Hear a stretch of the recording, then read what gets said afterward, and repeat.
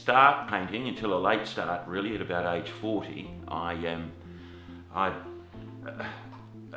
loved painting from a young age, loved going to see paintings, but I was intimidated, I think, by the fact both my parents, my brother and sister painted, and they did landscapes and the like, and I couldn't do bugger all. But I loved it, and it wasn't really until, as I say, about the age of 40 that I decided it might be fun, just as a hobby, to do with my youngest daughter. I found an abstract painting in a magazine and thought it would be a great idea to have a hobby with her. So Geordie and I set about doing that. We bought all the kit and we had a terrific time, but she moved on to other things after 2 or 3 weeks. But I was smitten. I stayed with that. It was a very, very good fit with the kids. I was a lawyer then, so I'd chuff off to work very early in the morning. They'd get themselves to school. I would pick them up early, go home, try to cook for them, look after them, and then I'd go upstairs and paint. And it was a wonderful way. I was at home a lot, as I wanted to be, needed to be, and I loved it. Mainly do abstract and figurative work, but what I've been trying to do, because I still consider myself pretty new at this, having done it for 15 or so years, I like to work and find a new style, and if I do, I like to do 3 or 4 paintings in that style, and then abandon the style and try to find something new. Well, the current style is the painting I have here, which I think will be painted over many, many times until I'm happy with it, if I'm ever happy with it. But these are what I see as monks, religious people in a file, perhaps heading into church. I enjoy the colour of it. A lot of the paintings I do have a bit of a touch of religious about them. Perhaps because I won the Divinity Prize at school, I don't know. But one thing that can help with different styles is when I get commissioned to do work, it's a completely different way of painting, because you try to block out of your mind that you're doing the work for someone else, because it's important to always do it for yourself. So my way around commission work is to do perhaps 3 of the sort of style that they might tell me. I do commission work gladly, but I must say, and again, I keep sounding precious, I know, but there are difficulties I've had to overcome with commission work. When I first started, I found all I was thinking about really was, would the person like it? I'd be thinking when I'm painting about the other person who'd commissioned, and that's, for me, no way to go about it. I'm much better when I'm just thinking of myself and of no others, not caring about what other people might think. So my way around that was to get people in, firstly, get them to discuss what they might like, ask them not to give too much detail, and perhaps show me an old picture of mine, and then I would tell them that there was absolutely no requirement.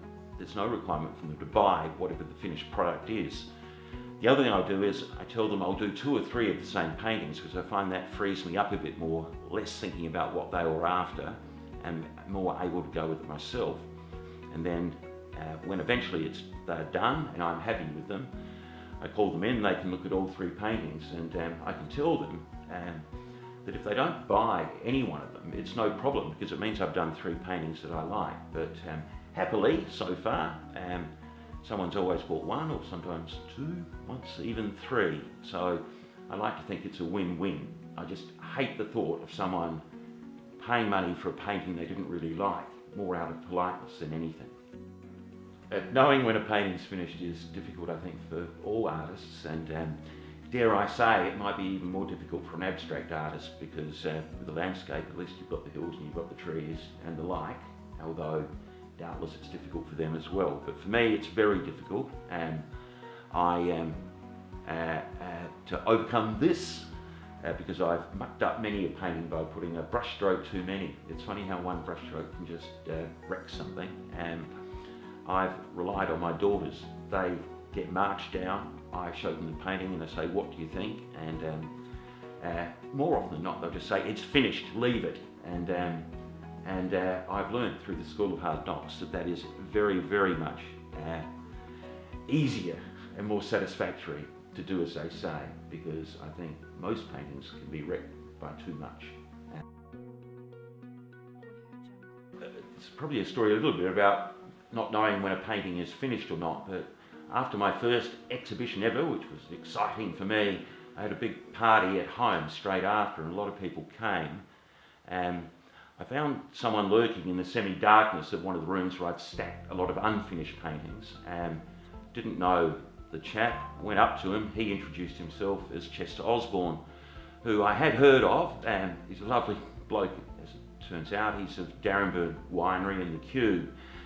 I went up to him, and no sooner had he introduced himself than he said he wanted to buy 3 of the paintings, and I pointed out to him that they were unfinished, to which Chester responded, and I think this does show why you never really know. He said, I said they're unfinished. He said, well, I'll be the judge of that. And so I promptly sold them to him, part in cash, part in wine. But and now a couple of them hang in the queue, and he's bought a few more since, which is nice. But again, underlines I'm not the best judge of when a painting is finished or not, particularly with abstract. So I try to bear that in mind very much, as I say, when my children tell me I'm not the one. I'm often the worst one to know.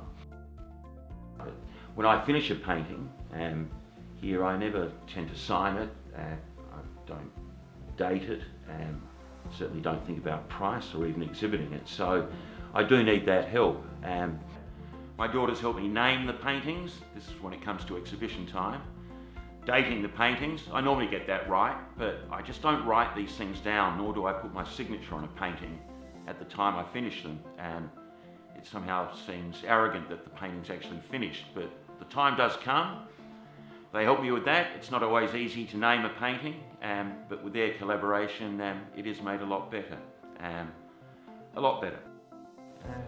Sure, it's I think a largely funny story, odd story, perhaps a little bit sad, but I recall one day doing a big painting, and I was feeling quite bleak about the refugee situation, and I work for refugees and volunteer from time to time. It's quite strong with me, and I was not entirely sober either. It was an afternoon of painting a very bleak refugee painting behind barbed wires, and at the end of it I was so despondent and so despondent with the painting that I just hid it in a shed and forgot about it. And 2 or 3 years later, when my daughters, as they would have parties, and a couple of the girls came running up, a couple of their friends, saying they'd found this wonderful painting in the shed. And I knew there wasn't a wonderful painting in the shed, but when they brought it out, it was that painting. And I must say, it looked really good to me, and I couldn't understand why. I hung it up, others came in, they loved it, until my girlfriend at the time pointed out that the paint was running the wrong way up. And what I'd done was I'd hung the painting the wrong way up, and instead of being refugees behind barbed wires, it was largely breasts.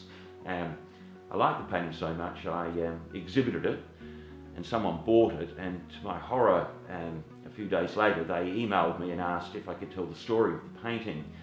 I was very much in two minds as to whether to tell them the real story, which, as I say, had some sadness about it, but in the end I told them honestly how it had been hung the wrong way.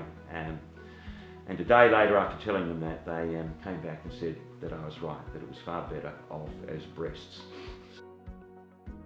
One of the things I do miss since I've become an artist is visiting galleries, getting books on art, magazines, and even knocking about with other artists. And it's kind of pathetic, really.